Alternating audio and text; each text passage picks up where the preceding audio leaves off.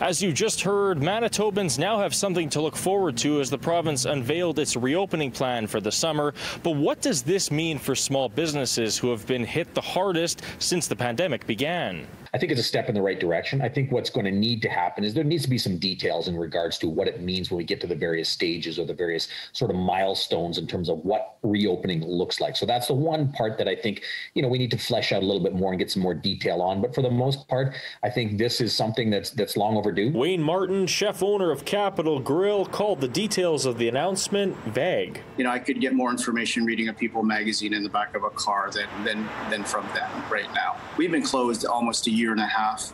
We've been through 3 waves, possibly a 4th, and I don't see any statistics where restaurants are adding to the counts, the numbers. But it's a different story for people like travel agent Chris Lucas. As tough as this past year has been, he says it's a sense of excitement. And I wouldn't say we're out of the pond by any means or out of the storm by any means, but there's definitely now at this point kind of start putting things in order and planning for stuff because we can tiny little light there at the end of the tunnel. I think this could be it. Like we're on our way. Prep hairstylist Chelsea Weeb says she just wants to get back into the salon and cut people's hair. The salon she works at has been on and off closed for months. I mean, it's nice to have some kind of reopening plan.